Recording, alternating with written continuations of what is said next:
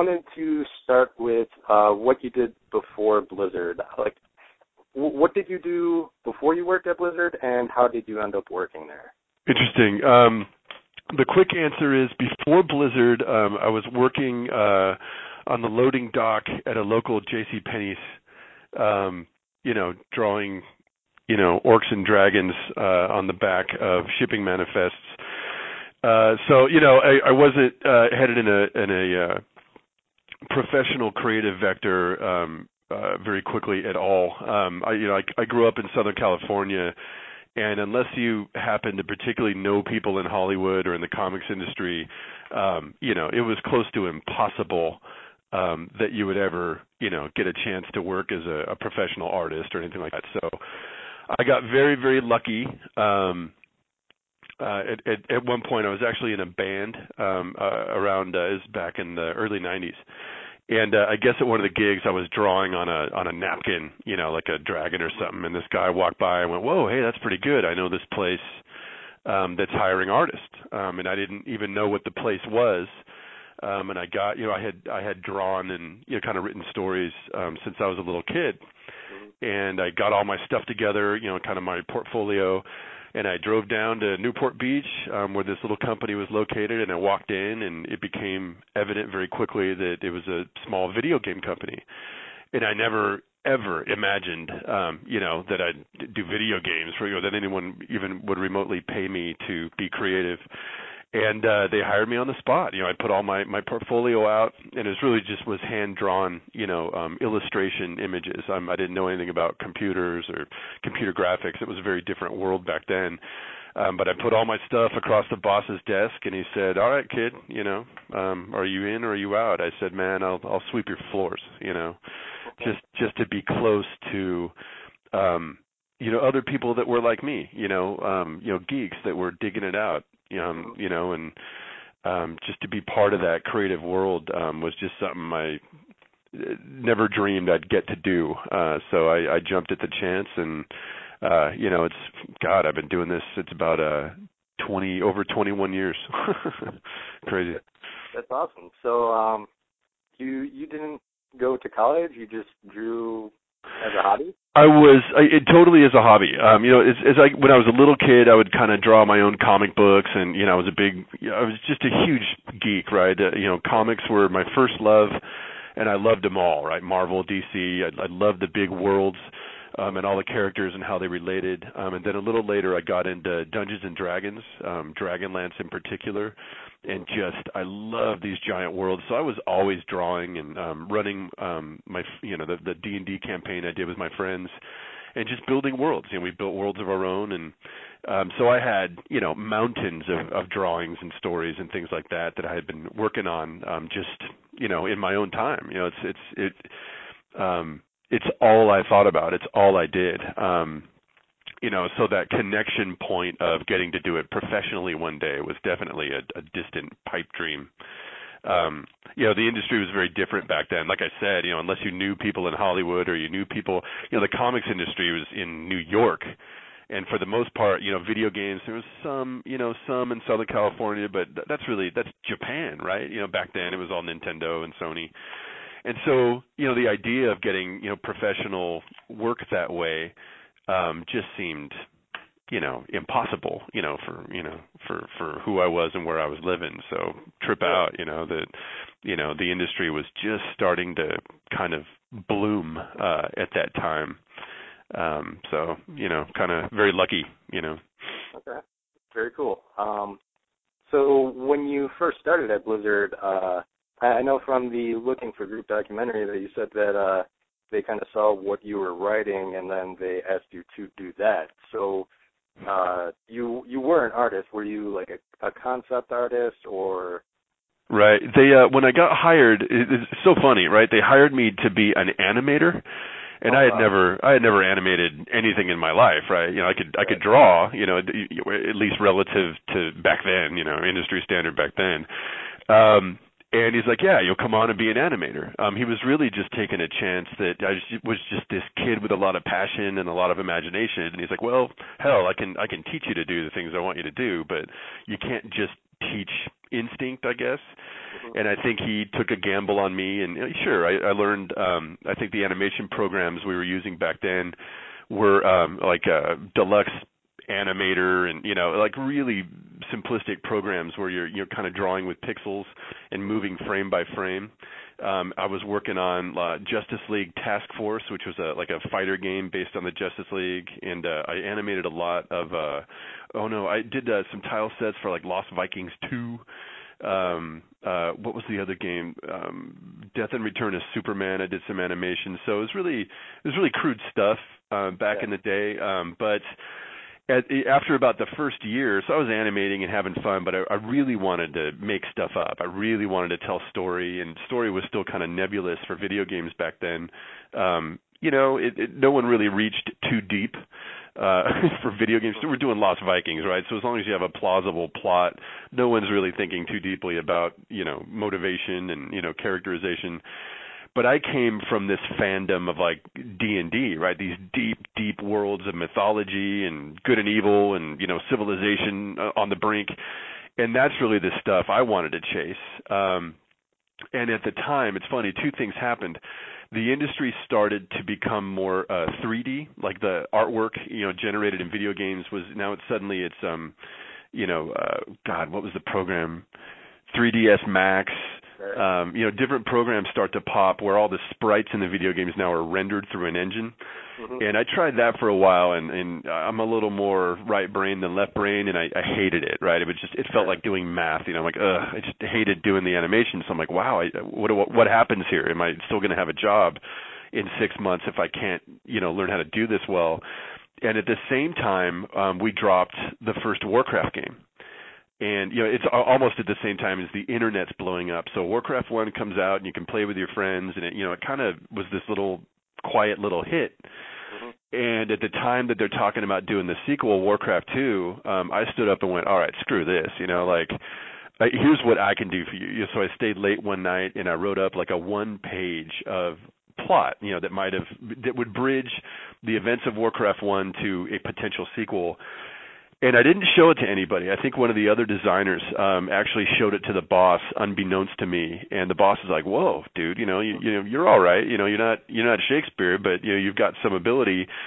And he offered me an opportunity to kind of be like a writer / designer on Warcraft 2, and that's really where I kind of activated. I got my first chance to write anything on War 2, and I crafted a really big world out of it. Warcraft 1 was a kind of a small little conflict. So I made up this giant world and all these races and factions and, kind of did the same thing I had been doing when I was a kid.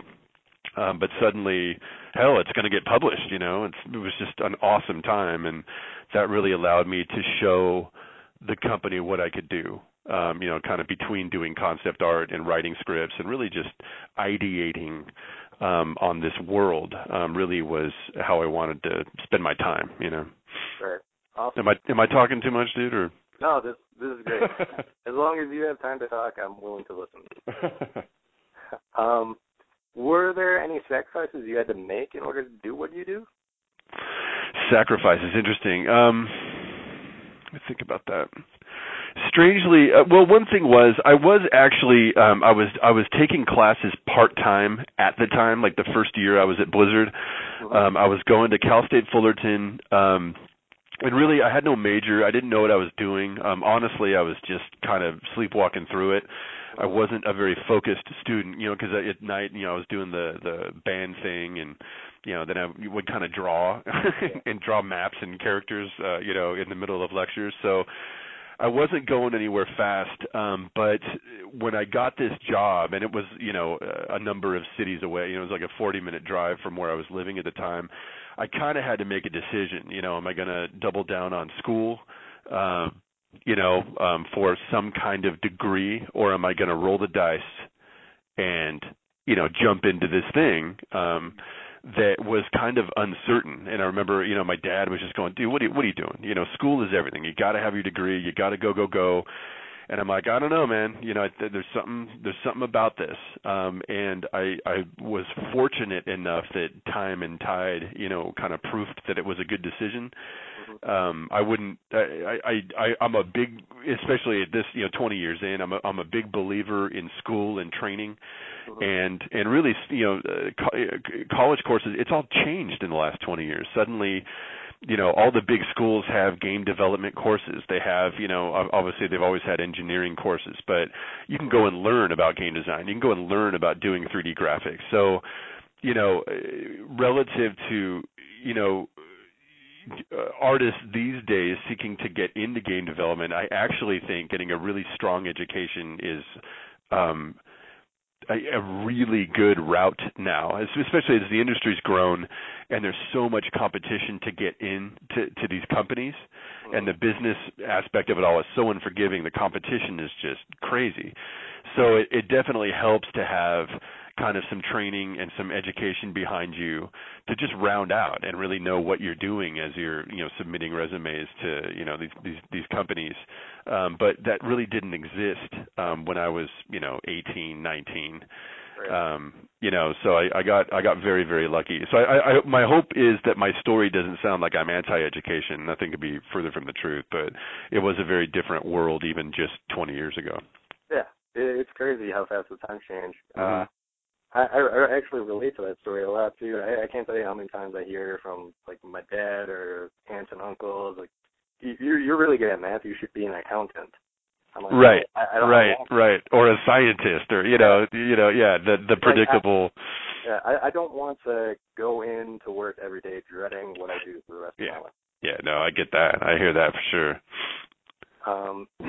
Okay, next question is,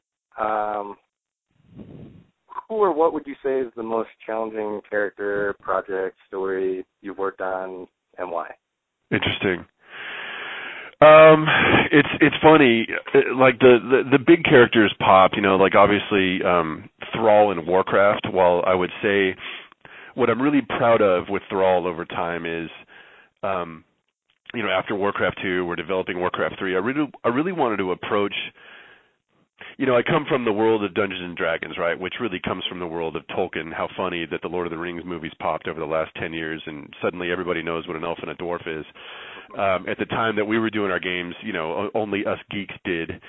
And so I really wanted to show that, kind of break down the fantasy stereotypes and show that, like, even orcs could be very humane and have honor, and even humans, the noble humans, could act like assholes from time to time, and ultimately, we're all kind of the same, regardless of what you look like. It's kind of a sociological study, crude or not, of the fact that we're all just people, trying to do our best, and so Thrall kind of epitomized to me a character that was supposed to be monstrous, but ultimately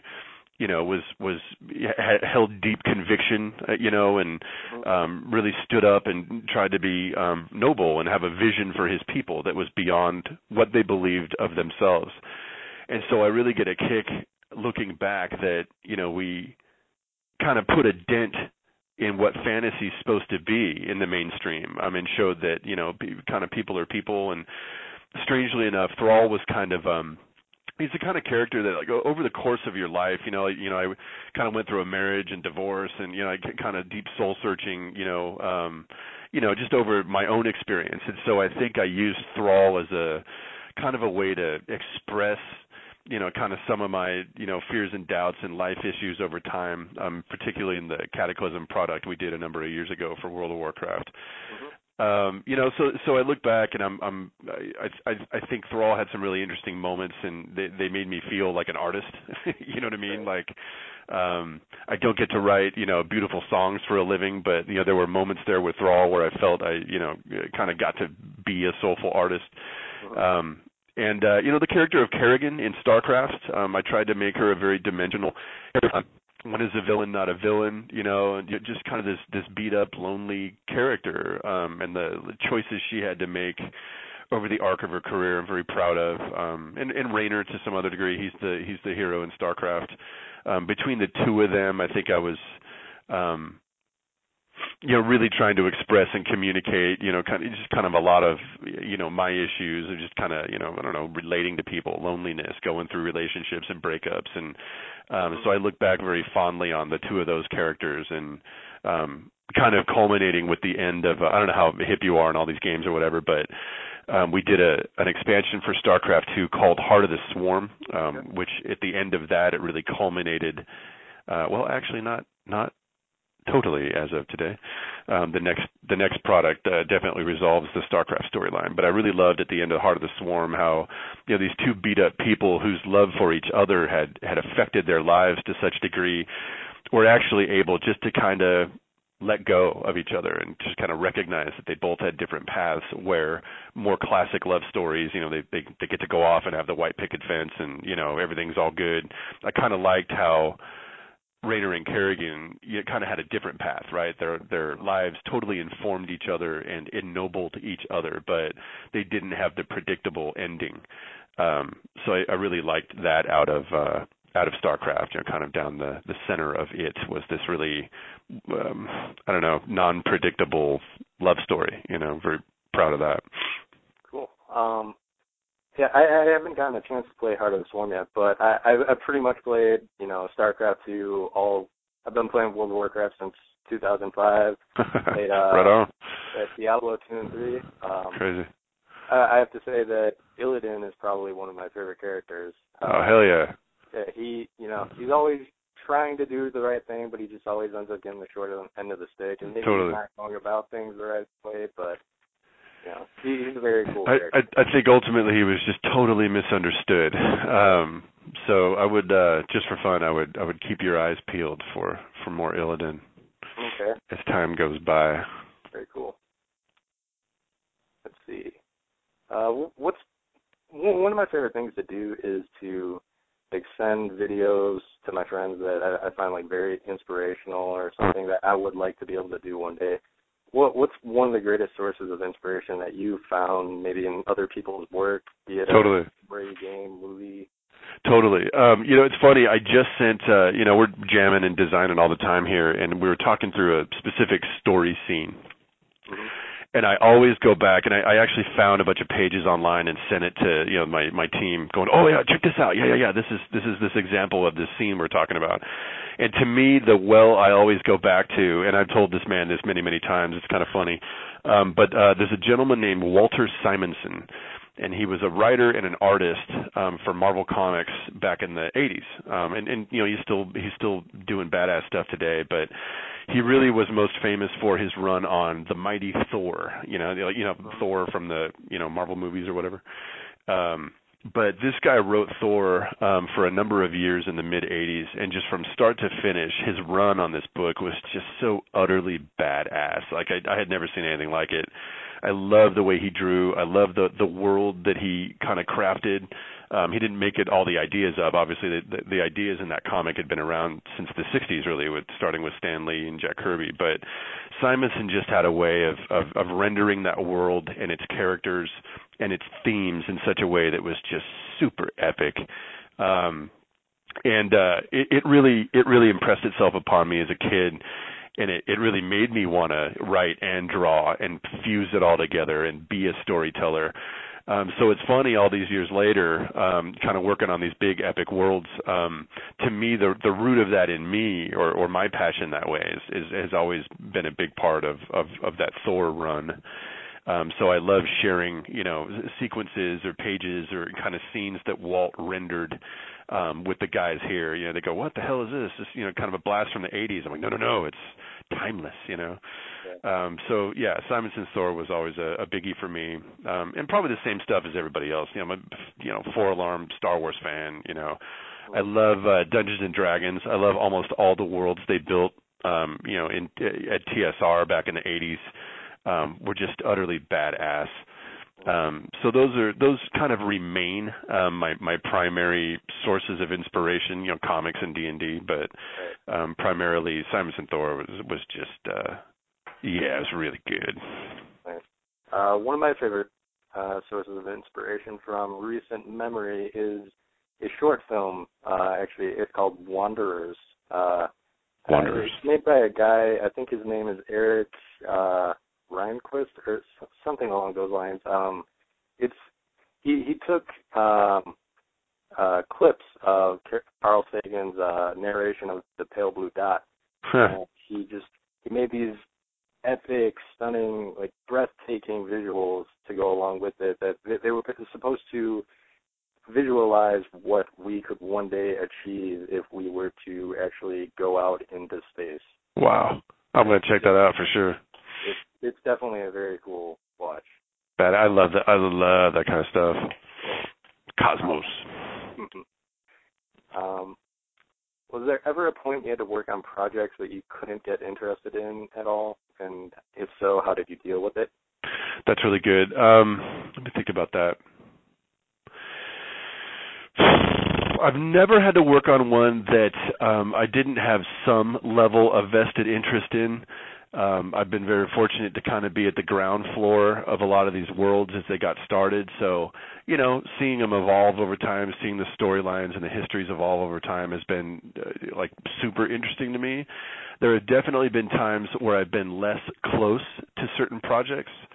There have been times where I'm trying to do, I kind of work on everything at once, but that demands that, sometimes you really got to pull back, and you can't shape things with your hands like you would want to do, and you kind of have to leave it to others to, really breathe life into. And so it can be very frustrating for me to have to stand back, and let the captains run with the ball.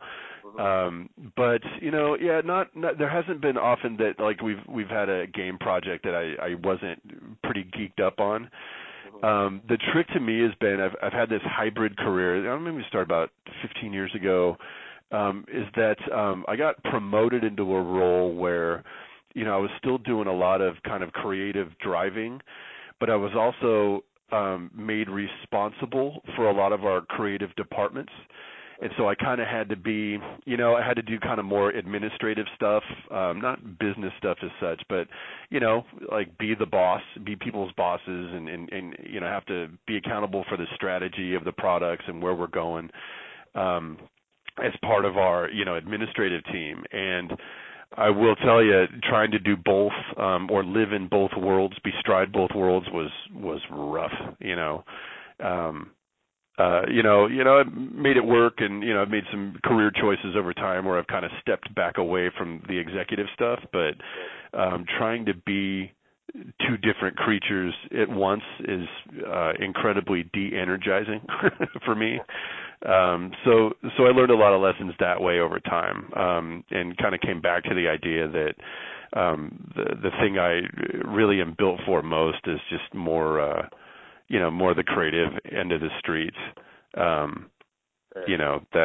definitely been a challenge over the years is figuring out a way to, kind of wear both hats and be balanced, as an officer. Mm-hmm. Yeah, I have to say one of my greatest fears about getting into a field like this is having to work on the next Barbie game or something along those lines. You know what's funny though, man? It's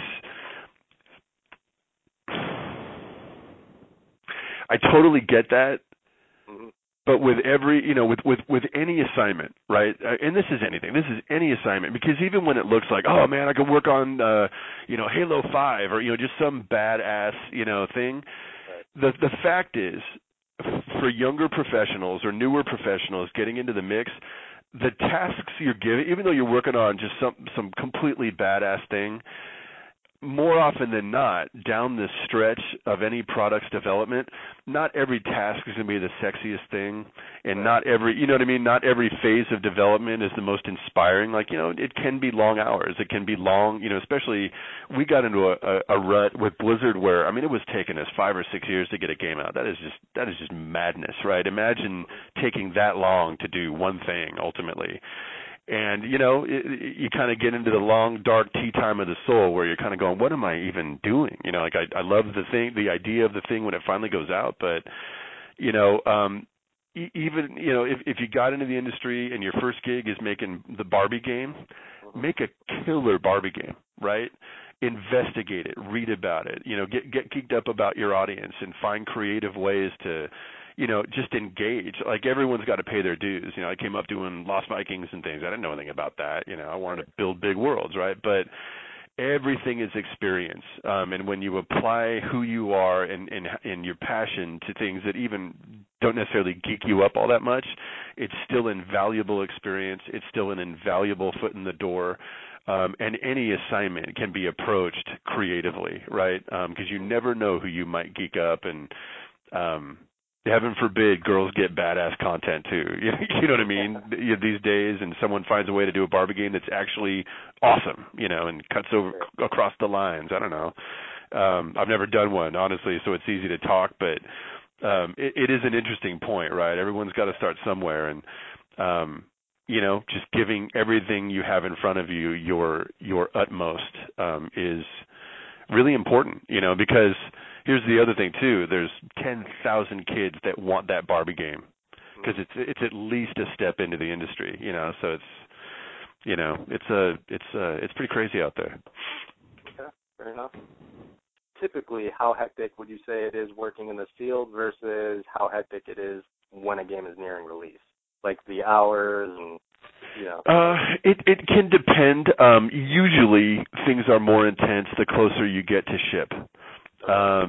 Usually. Which isn't to say there can't be, like on any track of development, you're going to have different gates and milestones, along the length of the development. Obviously, shipping is the last great gate. So with any kind of milestone coming up, there's usually, the possibility of like crunch time or things like that to get everything lined up to meet your dates.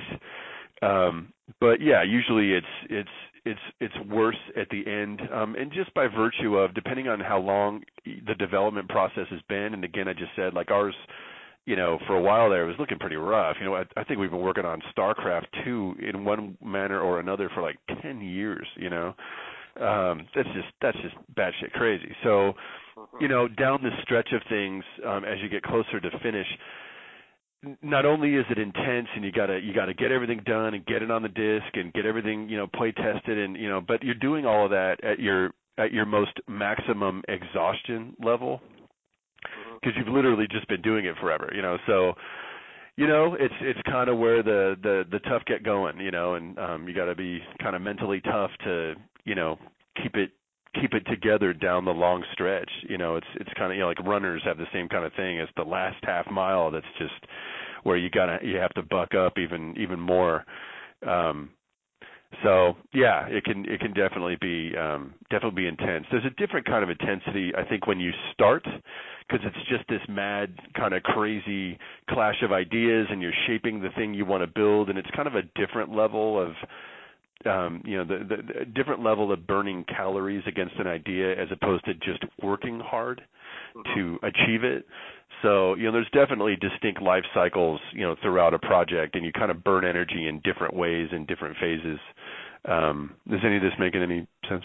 Yeah, it's kind of like, all right, guys, we got to decide a direction to go with this and, finally start going. Yeah.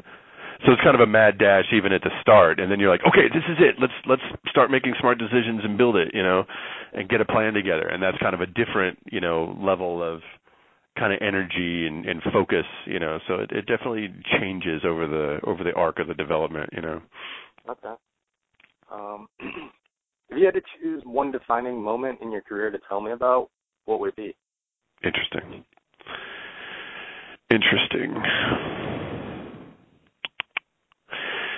I'll tell you, it's kind of a funny thing. Like 20 years in, right, just a lot of experience and a lot of water under the bridge. As a younger man, I was absolutely driven to be creative, to show the world what I can do.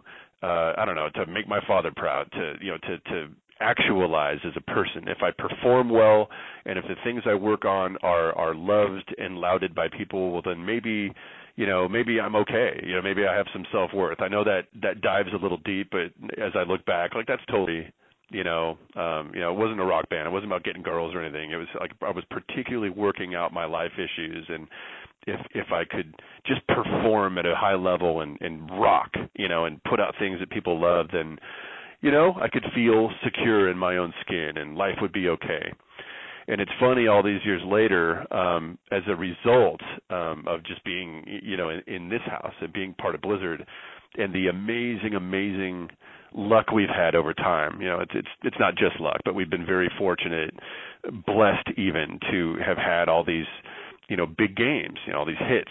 It's totally illogical that this has all occurred. But looking back at all of that, it's funny, my perspective now is much more about it's just shifted. I think it's important to always be part of things that we're passionate about and building really things of high quality. Like that's what matters most, is when the love you're putting into the craftsmanship translates to people, that are ultimately playing it. That's everything, regardless of what kind of game it is, regardless of what system it's on, regardless of whether it's fantasy or science fiction or whatever else it might be. It's that ultimately you're building things out from the base of your passion, and you're as excited about the thing at the end as you were at the beginning, and you can put something into the world that you can be very proud of, and with any luck, others are very proud to be part of it as well. That's the kind of core, I think, of who we are at Blizzard. But I find this other thing happening too in my ripe old age. I'll be 42 this year. Old man, right? But I find this other thing happening too, where it's as much about the craftsmanship and the ideas I want to spit into the world as it is about the people around me. And how can we maintain quality, right, and do really great shit, but also be building a culture, right, that is creative and supportive and safe and enriching, because a lot of times, this happens to a lot of companies when you push so hard for quality, right, and artistry and go, we got to build the biggest thing in the world, right, and get millions of people to come into the pool and have a pool party. That's all well and good, but it's incredibly difficult, and the tendency for big companies that are pushing that hard is that you can kind of lose people. You can kind of lose your connectivity to what makes you successful in the first place. And people can get lost in the mix, and people can be burned out, and people can feel kind of in the big grind to get the thing done, whatever the thing is. People can start to feel unappreciated. And when people start to kind of lose their connection to why you're even doing it, right? When they don't feel part of the culture or part of the tribe, your passion just winks out. Like nothing steals your passion and energy more than feeling disconnected. And when that starts to happen, your culture is gone, and it's so hard to get it back, because it's really being creative with other. Being creative by yourself is one thing, right? George Martin sits and he jams on the Game of Thrones books, and you can sit in your house and be creative. You can paint, you can write a song, you can play guitar, you can do whatever you're doing. And you do it as much for yourself as for any reaction you might get out of other people. And it's really just your life energy and your time and your commitment and your discipline that's involved. Infinitely more difficult when you're doing that with like 100 other people. You know what I mean? It's so much harder to be creative and be an artist corporately. And I don't mean corporate like company. I mean like amongst other people that are just like you, and having to communicate and work out your differences and work out your life shit, going on as you're trying to be creative and making smart, strategic calls and fighting really just for creativity, like what should this character be like? What should this line of dialogue be? How should this music sound? And finding a way to do that as a group is incredibly difficult. It doesn't come easy. Learning how to communicate and how to give and take and how to be a healthy part of a driving culture is not easy. Especially when you get into it young. Like I was a total knucklehead at 19. I didn't know how to compromise, or I was just had a mission. I had this religious crusade, right, to build big ideas. And now I understand that the way people relate and the way your culture takes shape and how it holds together is so important, right? It is as important as the big genius idea you might have that people might like, because if you can't hold together as a group and if you can't hold together as a team, it doesn't matter how good your idea was. It doesn't matter how good your business plan was. It doesn't matter how many subscriptions you might get for your big MMORPG. None of it will happen if you can't hold together as a group of people. So that's kind of the interesting turn as I look back, more than any piece of technology or any great game, and I'm proud of it all. It was really our company really taking a moment to step back and re-engage with this truth, that people are the infinitely most important asset of any great company. And as I look at being an officer in this place these days, that really informs a lot of how I look at things. The ideas we should chase and the projects we should build is as much about the people we have and how passionate they are and how passionate they are about working with each other to achieve it. Does any of all that make sense? Yeah, that was an amazing answer. Yeah. So the final question that I have is, it may or may not have been just answered, but if you could think of anything else for this, then, feel free. What would you say the greatest piece of advice you can think of for someone who's just starting out in this type of field, maybe somebody that wants to work in one day as well? In a weird way, it's kind of the last topic, but to personalize it more, it's kind of a challenge, right? Like I think about the knucklehead kid I was when I got hired, and I think about a lot of people that might be in school right now or kind of getting training, either through technology or game design or just learning art, and they want to be part of the industry. The best piece of advice I could have, and I haven't thought this through, but off the top of my head, it's really try and know yourself. If you want to be a writer, well, what kind of writer do you want to be? And what are the kind of things you want to write? If you want to be an artist, well, what kind of artist? What does it mean to you? What do you really want to do and really want to be? The more you kind of understand yourself and where your passions come from, and to the best of your ability, extrapolating what you want to do with your time in your life, that self-knowledge is critical because that's going to frame, let's say you got a job, amidst all the competition, and you land at a shop that has, potential, or you land at, Mattel and you're doing Barbie games.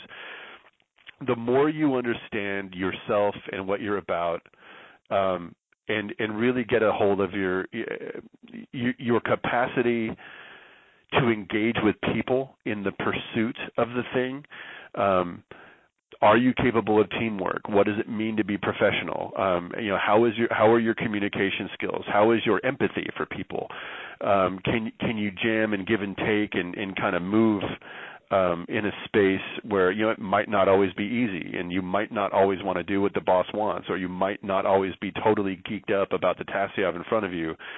The more you're aware of yourself and what really drives you and motivates you, you're going to be able to navigate those spaces, much more effectively. I think a lot of people look at the industry and go, "Oh, hey, fuck, video games, that'd be amazing. I could be creative and like it's all rainbows or whatever."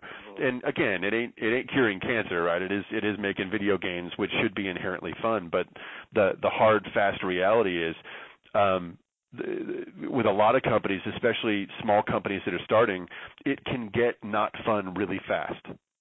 Because it is a lot of work, and it can be a lot of hours, and you have to have total dedication because the competition is so high. And again, the way you navigate those spaces is really based as much on your ability just to be in rhythm with other people as it is your innate talent or the specificity of your training. All of those things are important. But if you can't work well with other people in a fast-moving, demanding environment, it almost doesn't matter how talented you are. It almost doesn't matter how great your training was. The truth of it all, the truth of success is found in how you relate to other people.